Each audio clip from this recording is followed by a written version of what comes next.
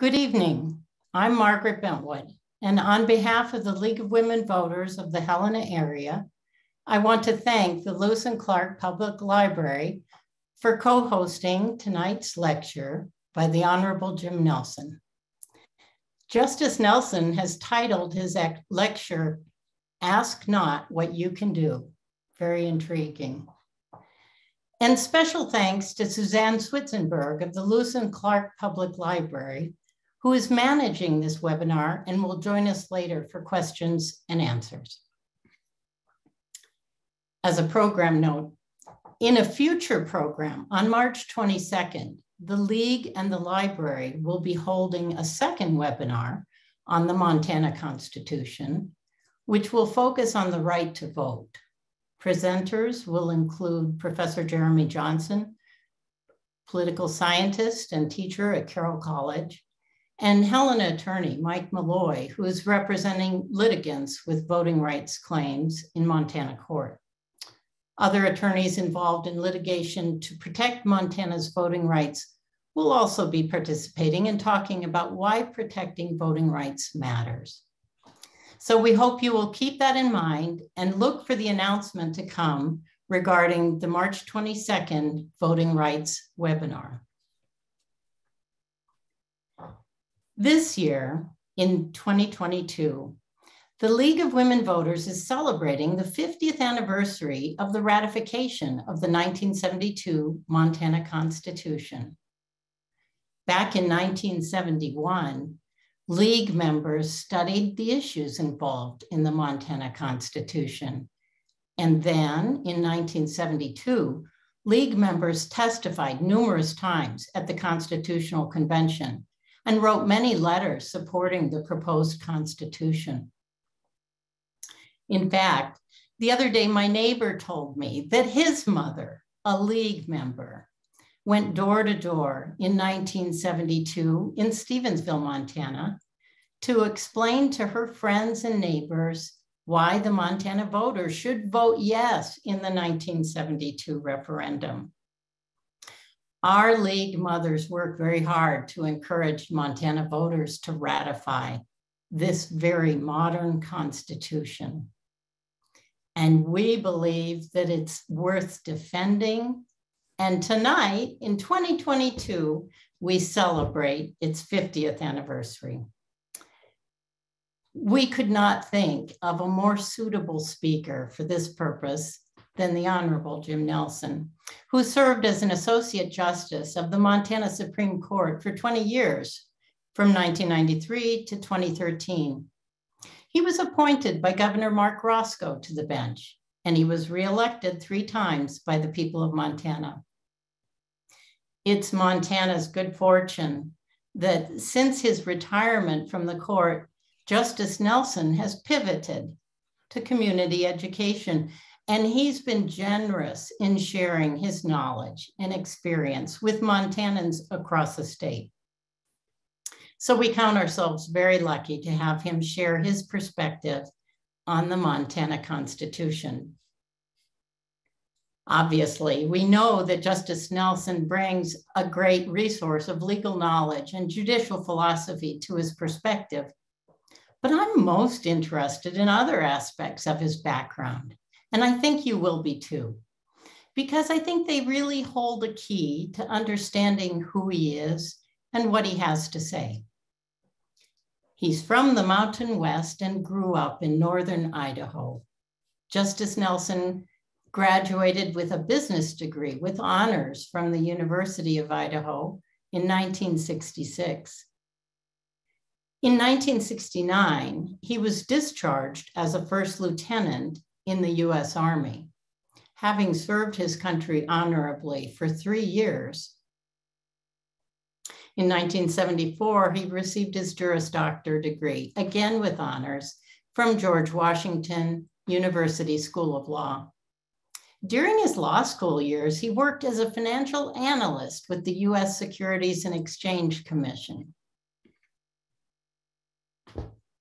Following his law school graduation, and this is where it gets interesting, Justice Nelson began practicing law in Cut Bank, Montana, which he did for 20 years, serving individuals, farmers, ranchers, small businesses, the First Interstate Bank of Glacier County, the Glacier Electric Cooperative, a Native American tribe, among other clients.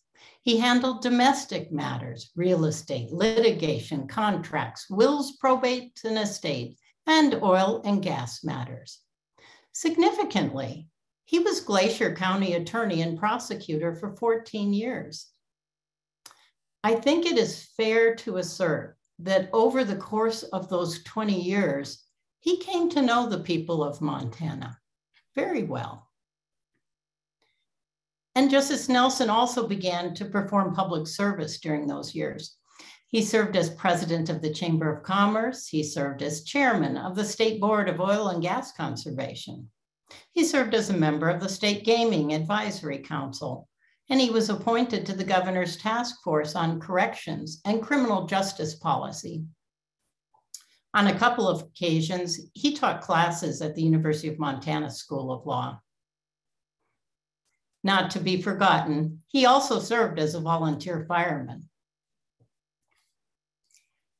As you will learn tonight, Justice Nelson is a man who stands with and for the people of Montana. And now you know a little bit about why that may be the case.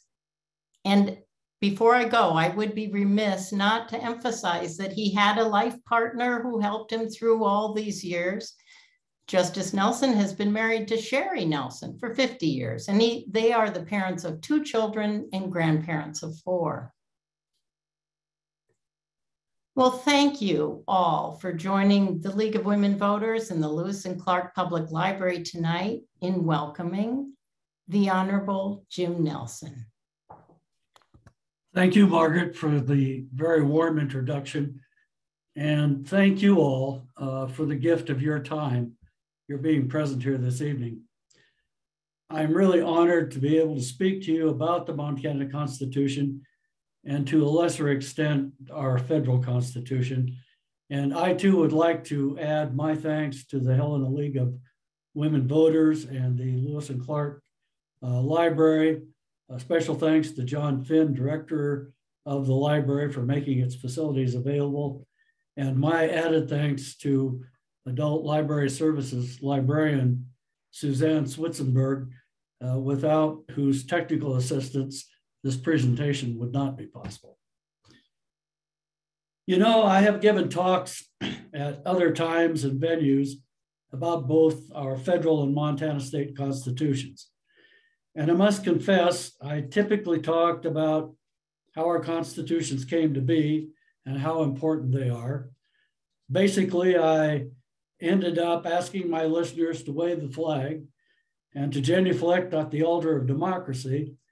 Then we all went home and I suspect forgot about the documents we purported to honor.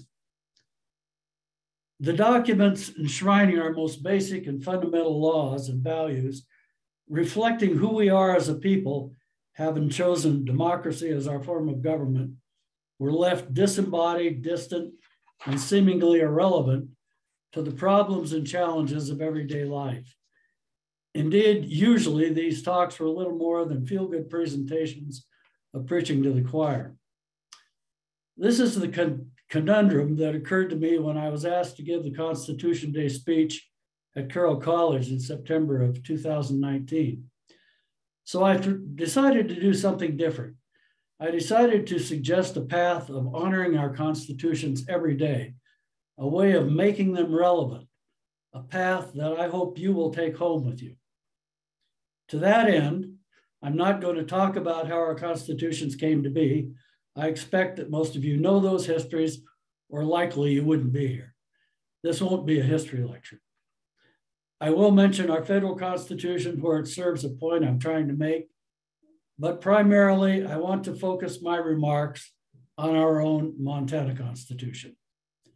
To be sure, both our federal and state constitutions are critically important. Both set up the 3 branches of government and some administrative type matters, and both protect our most important and cherished rights.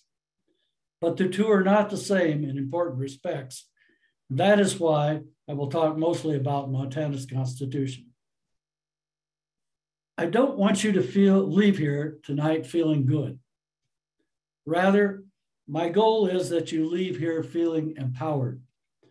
I want you to leave knowing that our Montana Constitution is not just a historical document, but that it is a living document as well, a working document whose principles adapt to times and technologies vastly different than existed when it was written in 1972 and later adopted.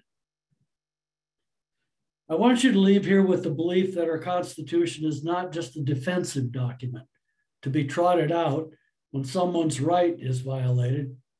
It's just not a document telling the state public officials what they can and cannot do, but just as importantly, it's an offensive document to be used as a template for adjudicating and legislating better governance and a stronger democracy.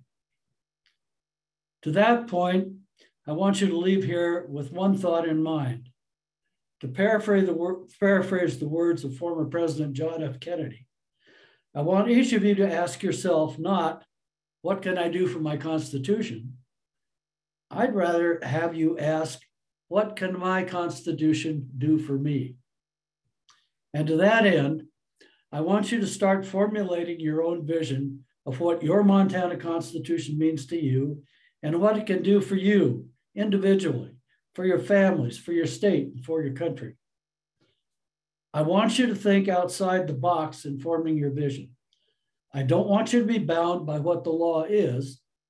Rather, I want you to formulate your vision of what the law could be and should become if our elected officials and our judges broadly interpreted and aggressively applied our Constitution so as best to protect our lives, liberties, and property.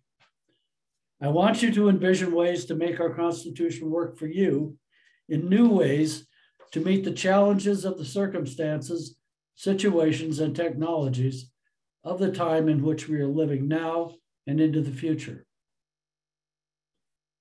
Montana's is the most progressive Constitution in the country, and it is the obligation of each of us to keep it that way.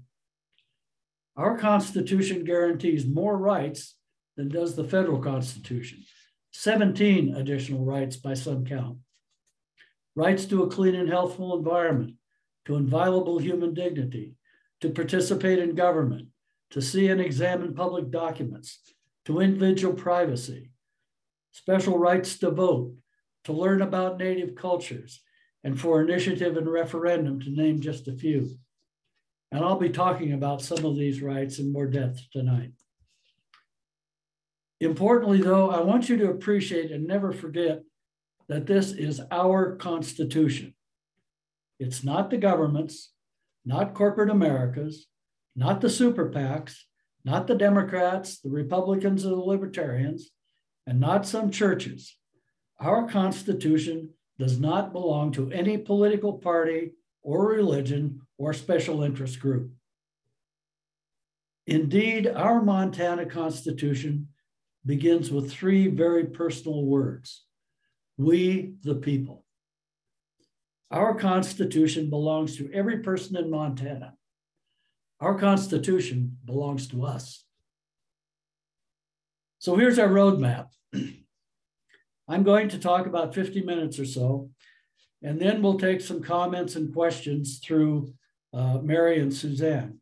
Frankly, I wish our meeting was in person instead of in cyberspace so that we could have a more open discussion, but the risks of COVID being what they are, that isn't possible. I want to begin first with an important principle of constitutional law.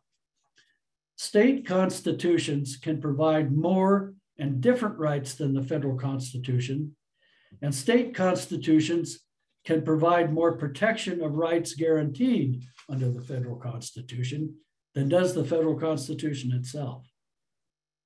But importantly, states cannot provide less rights or less protections than federally guaranteed rights. For example, unlike the federal Constitution, Montana's Constitution has written into it a textual right of individual privacy at Article 2, Section 10. Our Montana Supreme Court has interpreted this provision to provide more protection of individual privacy than does the federal Constitution. For example, Montanans enjoy enhanced protection of their right of individual privacy in a number of different contexts, such as informational privacy, personal autonomy privacy, healthcare privacy, and in search and seizure, to name just a few. Under the federal Constitution, the concept of privacy is derived not from the document's actual text, but is intuited from a penumbra of other textually stated and protected liberty interests. I appreciate that all this must seem a bit complicated and arcane, but hang with me and we'll see how this very important principle works out in actual practice. So, with all of this in mind, I want to give you just a few examples of what your vision of how Montana's Constitution can work for you might include. These are just my examples, my starting points. Your vision is yours to make. So let's begin with a challenge that I suggest is one of the most important we will ever face. Homo sapiens are the first species ever to have evolved to the point of being able to physically change the climate of our planet. We are the first species capable of ending life on Earth as we know it. Our very existing is causing our global climate to warm unnaturally. It is causing the ice in our polar regions to melt and our seas to rise, and is causing mass extinctions of other plant and animal species on an unprecedented and unnatural scale. We are reproducing like a plague of locusts, devouring our planet's resources and polluting its environments. In a mere 30 years, our planet's resources, there will be likely to be 2.5 billion more humans on this planet, competing for the same air, water, food, and resources in living space that the present 7 billion humans are. And the planet's climate will have risen approximately 2 degrees Celsius. The science supporting these facts is unassailable. The deniers be damned. We are headed for an unimaginable train wreck of global proportions. Indeed, scientists maintain that we are living in a new geologic epoch, the Anthropocene, described as the period commencing with the Industrial Revolution and following, during which human activity has been the dominant influence on climate and the environment. As prescient as the framers were in 1787 and in 1972, they did not, and in fairness, could not possibly have foreseen what our species would do to our Earth, not only in the following 2 centuries under the federal Constitution, but in the mere 50 years since Montana's Constitution was adopted. Indeed, they could not have foreseen that more than half the carbon uploaded into the atmosphere by human activity would occur within the last 3 decades. That means that in just 1 generation, we humans will have done as much damage to our planet's ability to sustain life that has occurred in all the millennia that came before. The extra heat we spew out, largely from burning fossil fuels, which we trap in the atmosphere near our planet's surface, is the equivalent to the heat from the detonation of 400,000 Hiroshima-sized atomic bombs every day. That's 4 every second. I suggest that saving our planet from us will be our greatest challenge in the next 50 years. The United Nations Intergovernmental Panel on Climate Change has endorsed the idea that to avert catastrophic climate change, there needs to be a global mobilization of effort and technology on the scale of World War II now. But what does climate change have to do with our Montana Constitution? How could we make our constitutions, both of them actually, work for us to meet this challenge? Well, let me posit some thoughts and a proposal. As a start, consider the 14th Amendment to the Federal Constitution. This amendment is not part of the Bill of Rights. Rather, it was adopted after the Civil War, basically to protect the rights of former slaves. It has, however, been very broadly interpreted by the U.S. Supreme Court in a number of different contexts. Among other things, the 14th Amendment prohibits states from depriving persons of life, liberty, and property without due process of law. To date, this due process clause has been applied as a restraint or limitation on governmental power or state action. But why shouldn't our courts interpret this clause against government inaction?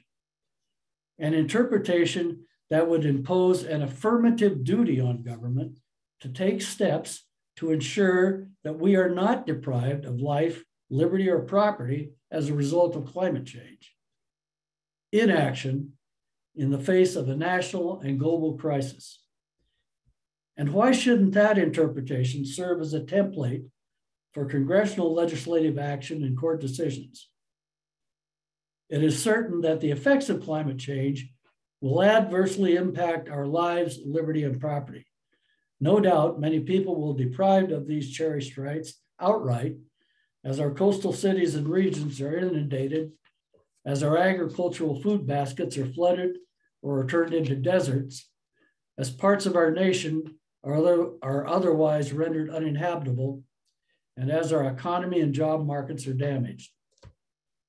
Arguably, while government action may not be able to prevent these in the near term, responsible governance, global leadership, and our good example may mitigate these impending harms so that governments throughout the world can begin to substantively address climate change for the long term. Is this pie in the sky thinking? Well, let me offer another fact about the federal Constitution that many of you may or may not be aware of. If you look at the textual language of the federal Constitution, you will find that there are no rights guaranteed for non-human legal entities. That is to say, corporations, partnerships, associations, super PACs, let's just call these collectively corporations for short. None of these corporations are guaranteed any protection of life, liberty, or property under the Constitution as written. Not a single right. Indeed, you will not even find the word corporation in the text of the federal Constitution at all. Yet we know full well that such non-human legal entities enjoy many, not all, but many of the same constitutional rights that we human beings do. The right of free speech, religious liberty, freedom of the press, due process, equal protection, freedom from unreasonable searches and seizures, the right to counsel, the right to a jury trial, the right against double jeopardy, for example. To date, corporations do not have the right to vote or to keep and bear arms, but that's about it. So how did corporations come to possess these rights and guarantees when they were not textually provided for them in the language of the federal Constitution? Quite simply, in over 2 centuries of jurisprudence, the United States Supreme Court has created from whole cloth the rights and guarantees I just referred to for corporations by broadly interpreting the Constitution, including the First and 14th Amendments.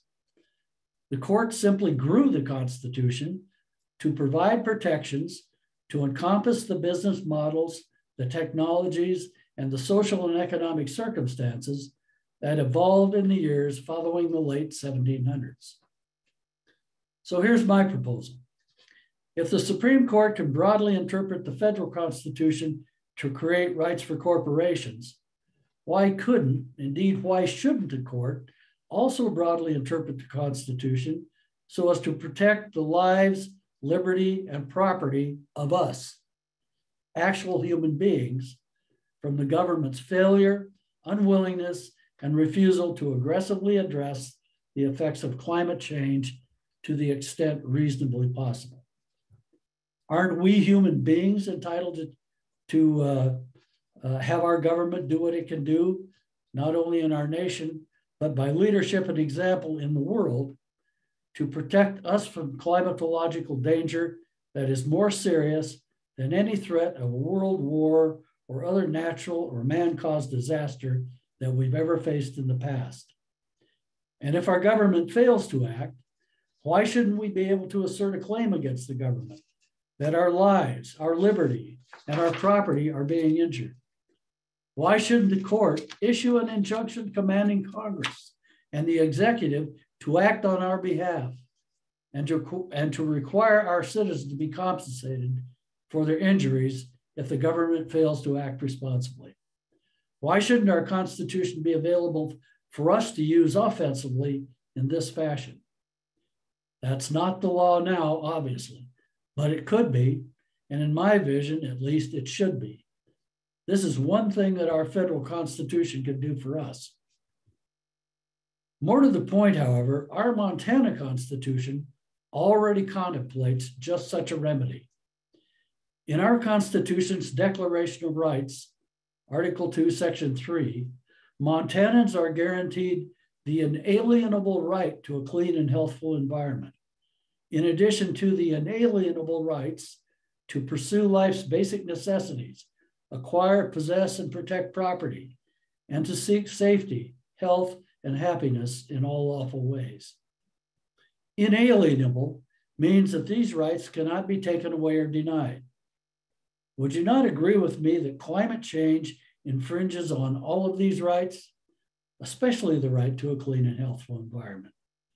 We, the people, are guaranteed these rights textually in our Montana Constitution. They are fundamental rights. A few years ago, our Montana Supreme Court rejected the opportunity to entertain an action grounded in the right to a clean and healthful environment and dealing with, if my memory serves correct, air pollution. However, there is another lawsuit presently pending in Lewis and Clark County that is grounded in this right and filed by various people who will be most affected by climate change in the coming years. We should all closely be following Held versus State as it progresses through the district court and then probably onto the Montana Supreme Court.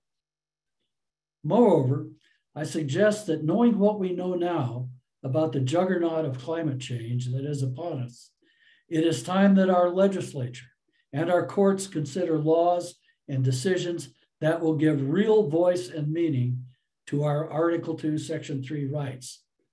Climate change is the antithesis of these rights.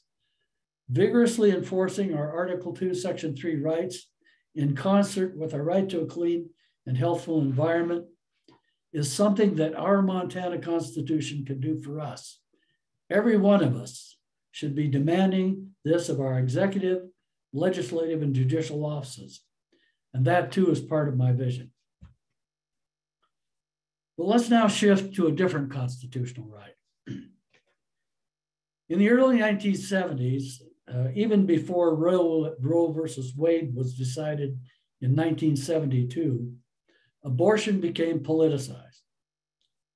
The right of a woman to reproductive freedom turned from being a medical issue, and it became instead a religiously focused political issue, not a fight about persons or personhood, but rather an ideological struggle for partisan power driven by males.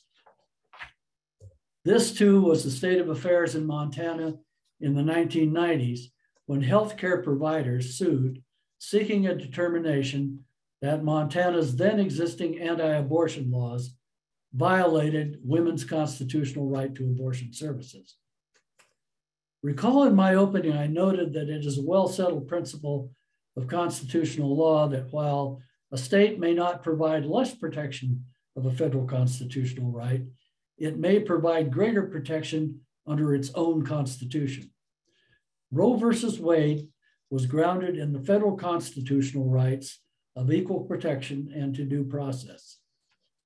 However, in Armstrong versus State, the Montana Supreme Court turned solely to Montana's Constitution instead of to the federal Constitution.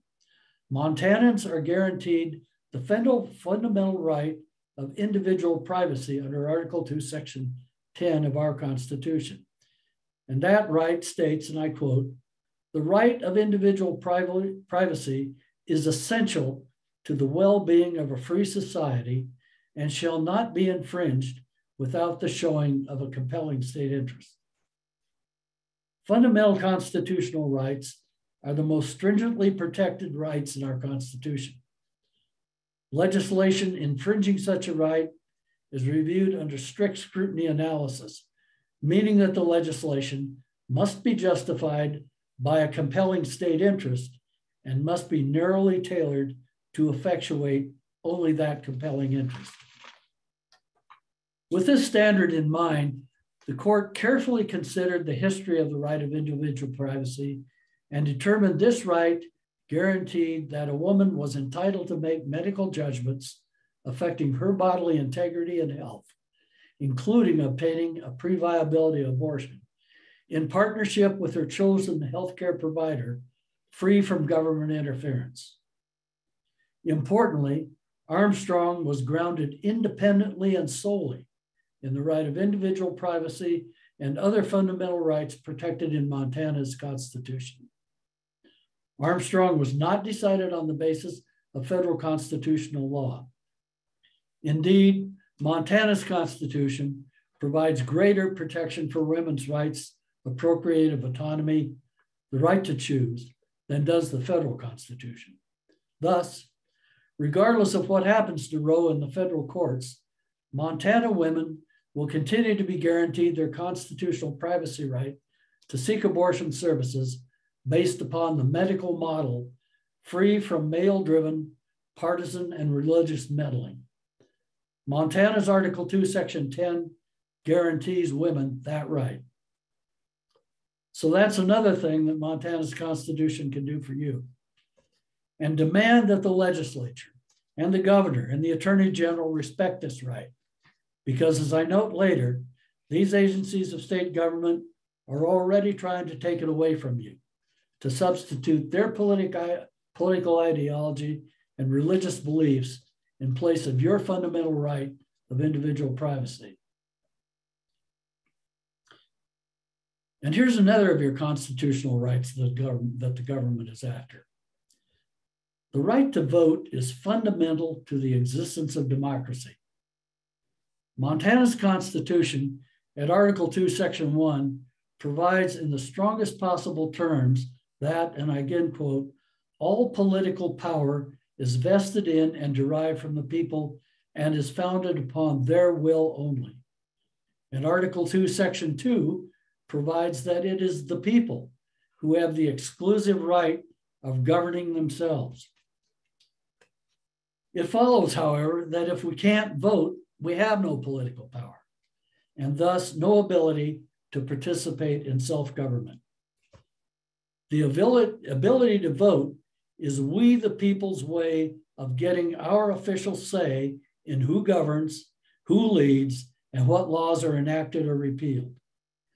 Without the right of suffrage, we have no ability or power to ensure that our fundamental constitutional rights are protected. Those guarantees include our right to life, liberty, to own property, to a clean and healthful environment, to freedom of religion, to assemble, to free speech, to a free press, to participate in government, to examine public documents, to observe the deliberation of public bodies, to individual privacy, to bear arms, to equal protection of the laws and to due process of law, and to our most fundamental right, our right of inviolable human dignity. If we can't vote, then our voices will not be heard. And these rights will be devoid of any real substance and meaning. That's why Montana's Constitution at Article 2, Section 13 protects our fundamental right to vote in the strongest terms. This section provides, and I quote, "right of suffrage. All elections shall be free and open, and no power, civil or military, shall at any time interfere to prevent the free exercise of the right of suffrage. The women and men framing our Montana Constitution use this extremely clear and explicit language to, at one and the same time, recognize the importance of our franchise and to protect that fundamental right from being impaired by, among others, government actors. In no uncertain terms, our Constitution requires that all, not just some, but every election, one, must be free and open, that is, exempt from external authority, interference, or restriction.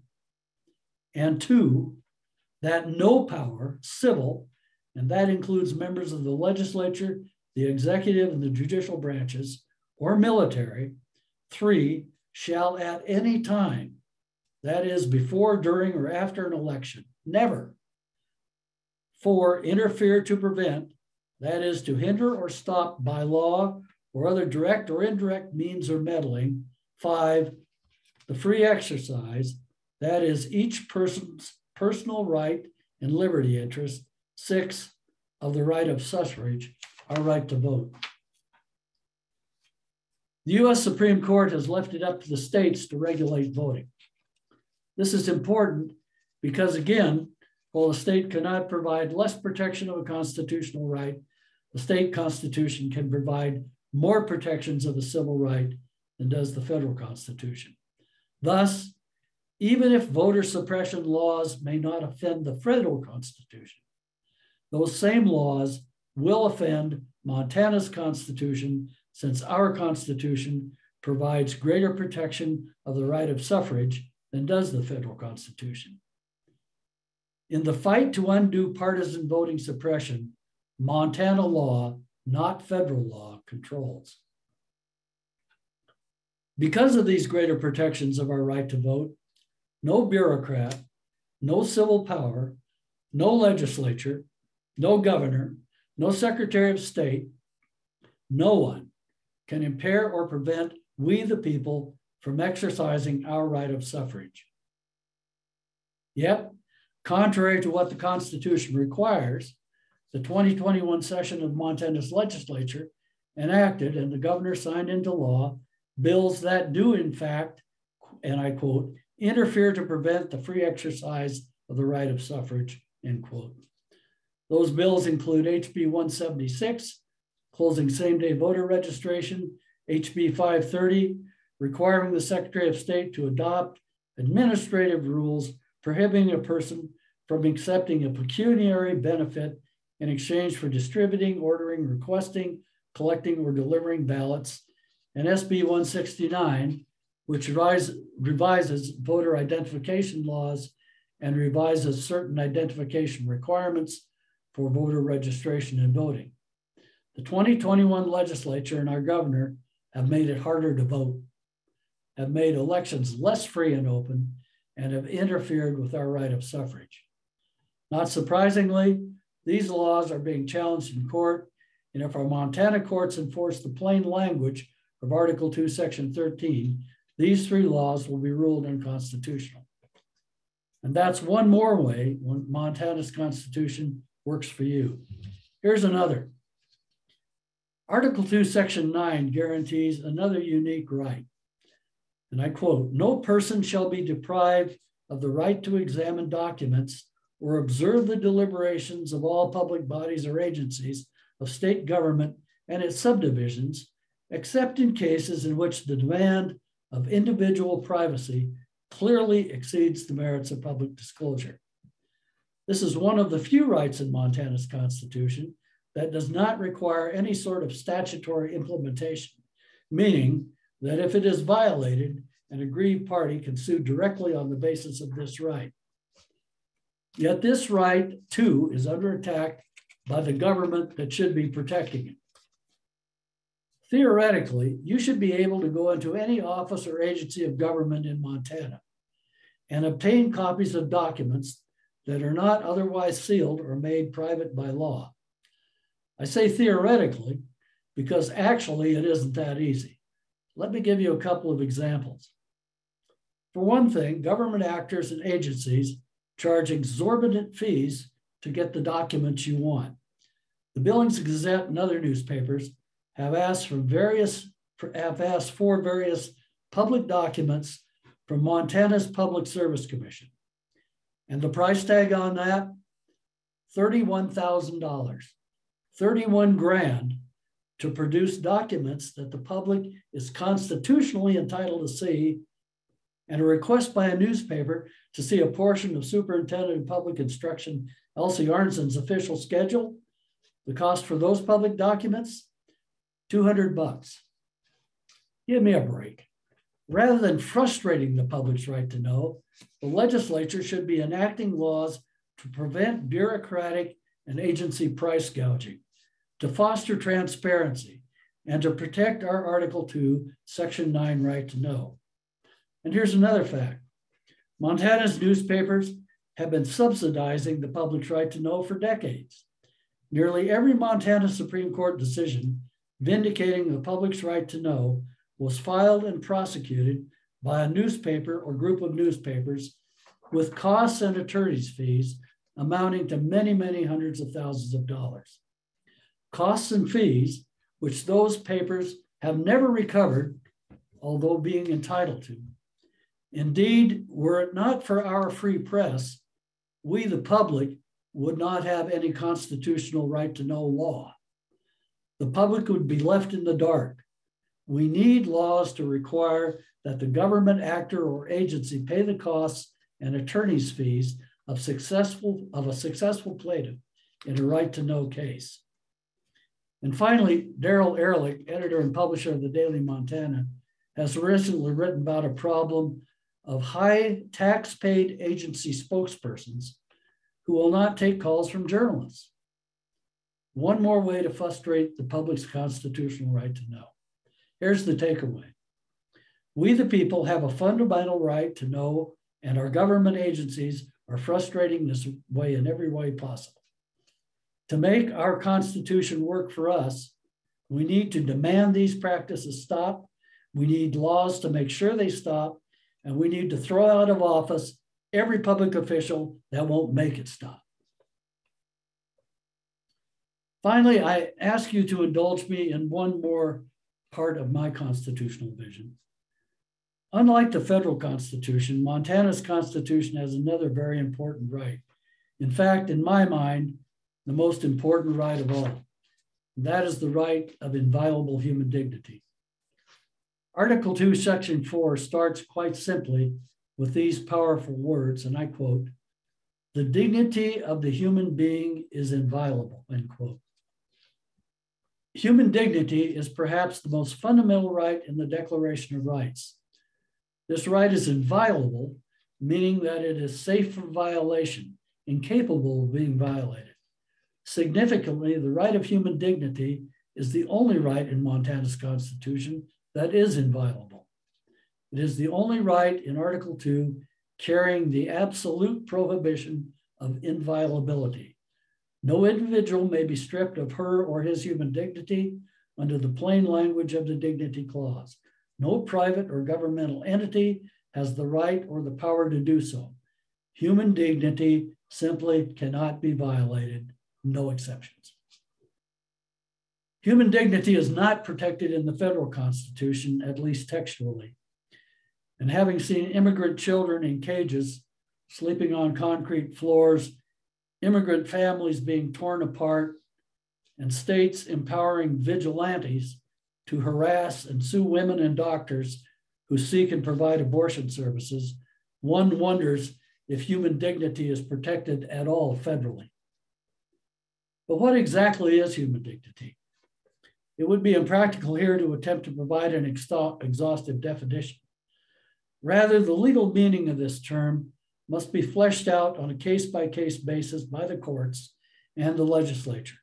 I note, however, a couple of interpretations that are useful for our purposes of discussion, and I'm quoting here from other sources without attribution. Human dignity refers to a worth or value that flows from an inner source. It is not bestowed from the outside, but is rather intrinsic to the person. To have dignity means to look at oneself with self-respect, with some sort of satisfaction. We feel human, not degraded. Dignity has typically been associated with the normative ideal of individual persons as intrinsically valuable, as having inherent worth as individuals, at least in part because of their capacity for independent, autonomous, rational, and responsible action. Dignity is directly violated by degrading or demeaning a person. Dignity is indirectly violated by denying a person the opportunity to direct or control his or her own life in such a way that his or her worth is questioned or dishonored. Indeed, respect for dignity of each individual demands that people have for themselves the moral right and moral responsibility to confront the most fundamental questions about the meaning and value of their own lives and the intrinsic value of life in general, answering to their own consciences and convictions. Given its intrinsic nature, human dignity transcends the Constitution and the law. Dignity is a fundamental component of humanness. It is inherent in human self-consciousness. Dignity belongs intrinsically to our species, to each of us, as a natural right from birth through death.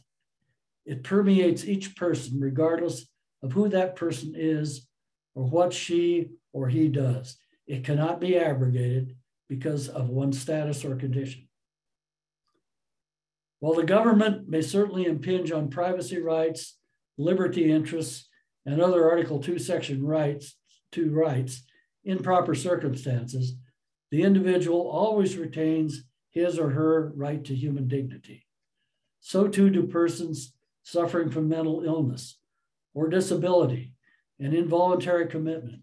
Each retains the right to demand of the state that her and his dignity as a human being is respected, despite the government's sometimes necessary interference in the person's life. It follows, therefore, that to make our Constitution work for us, our courts and our legislature must adjudicate and legislate with this constitutional right of human dignity in mind. Think of what that would mean. Disability rights would be protected. No manner of description would be allowed, including without limitation, discrimination based on race, ethnicity, gender, sexual orientation, sex or gender identity, or social status or condition. Women would be paid equally with men. The homeless would be properly housed, sheltered, and fed. People would not go to bed hungry or without necessary medical treatment. The consequences are too endless to enumerate. We Americans claim to be a God-fearing and religious people. We're far from that ideal, to be sure, but we would be much closer if we simply recognized and honored the innate human dignity of each of our brothers and sisters. So in my vision of the Constitution, I would count human dignity as a right against which all others must be balanced, a right which would serve as the overarching template for court decisions and legislation. Human dignity would inform governance at all levels. So I briefly discussed 5 examples of how we can make our state and federal constitutions work for us. But there are other equally pressing present-day issues and technologies that are affecting not only our generation, but will affect generations far into the future. I'm referring to the exponential advancements being made in artificial intelligence and in genetic engineering, for example. Let me add this caution in closing, and frankly, it pains me to even talk about this.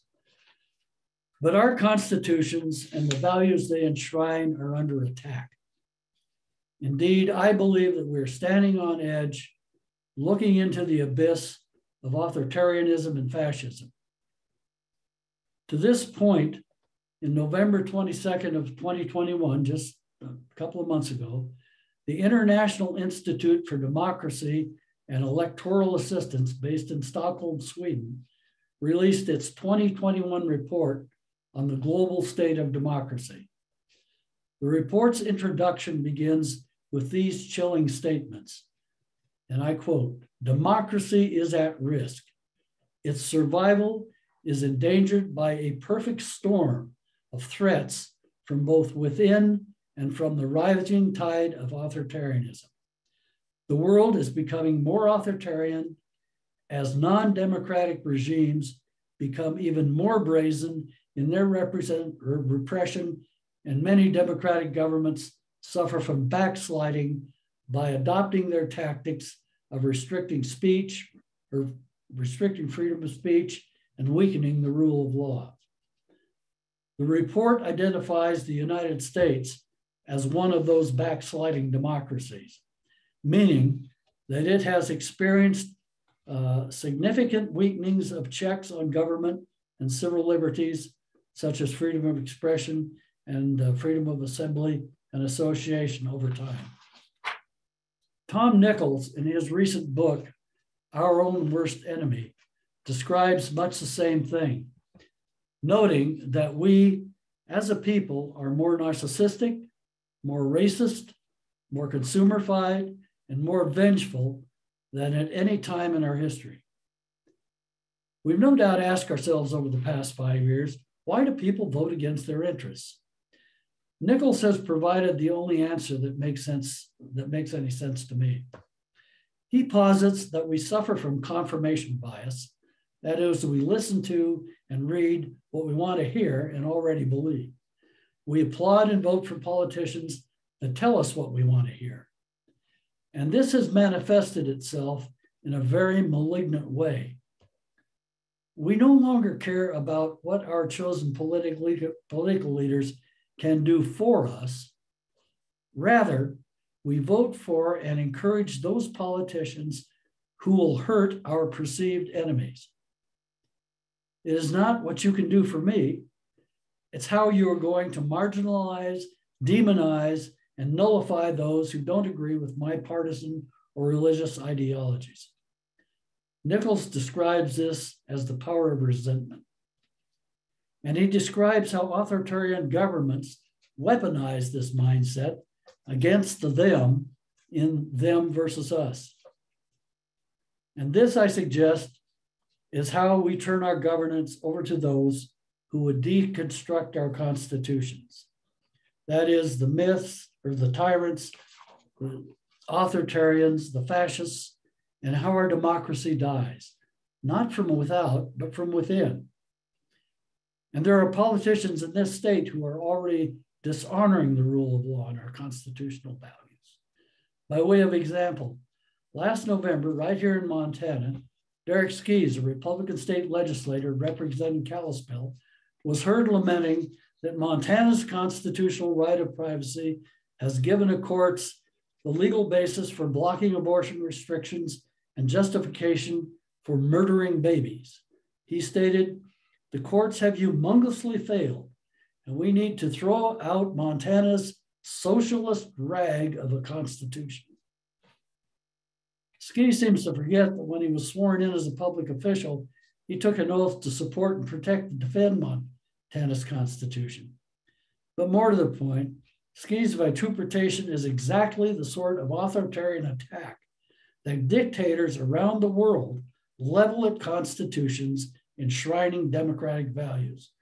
People like Vladimir Putin, Viktor Orban, Alexander Lukashenko, to name a few. And this mindset also breeds the sort of violence that rewards and makes heroes out of insurrectionists and those who haven't taken an assault weapon to a public assembly find that as justification to use the weapon to harm others and then themselves claim self-defense. It serves to justify threats against public officials, school board members, and healthcare workers. It serves to justify partisan thuggery by public officials against the governed and against other elected officials and the minority party. Indeed, the threat of actual violence against members of Congress is real and is growing, said Ted Deutsch of Florida, a Democrat who leads the Health Ethics Committee. He said, now more than ever, many of us fear for our physical safety. And as I've already discussed, Montana, as well as a number of other states, have passed voter suppression laws to ensure one-party rule to the exclusion of other parties and candidates. Rigging the system in such a manner is not constitutional. This is not the rule of law, but the rule of lie. Indeed, the rule of the big lie. I raise these examples simply to make this point. Democracy is not a spectator sport. Our constitutions cannot protect themselves from authoritarian takeover. Democracy and the maintenance of our constitutions require the active support, protection, and defense of each of us. We cannot formulate a vision of the Constitution that works for us, as I'm suggesting we should, if the Constitution and the rule of law are ripped asunder by the fascists, the authoritarians, and the dictator wannabes in our midst. So, with that, I'm going to close in accordance with Andy Warhol's rule, always leave them wanting less. I want you to leave here tonight with that question I posed in mind. What can my state and federal constitutions do for me, my family, my state, and my country? I want you to leave here secure in the knowledge that our constitutions belong to we the people, not to the government, not to corporations, to special interests, or to wealth and privilege, and most certainly not to the authoritarians and fascists that want to destroy them. Our constitutions belong to us. Know that our constitutions are living documents, fully adaptable to and capable of meeting the critically important challenges of our world now and into the future, to infinity and beyond, as Buzz Lightyear would say. I ask you to go home and read your constitutions. Keep them in your mind when you quiz candidates, when you listen to debates, when you campaign and vote, when you run for political office, when you perform your work. Make your constitutional vision part of you, part of your life's experience. Live it. I ask you to form your constitutional vision and take the risk that yours is a vision not of what is, but what could be and should be. Don't ask why, ask why not. Think outside the box. To be sure, thinking outside the box is risky. Forming your own constitutional vision is risky, and acting on your vision is riskier still. But know too, that risk is part of our human experience. As the playwright Neil Simon once observed, if no one ever took a risk, Michelangelo would have painted the Sistine Chapel floor. So in your vision of our constitutions, don't paint the floor, paint the ceiling. Thank you.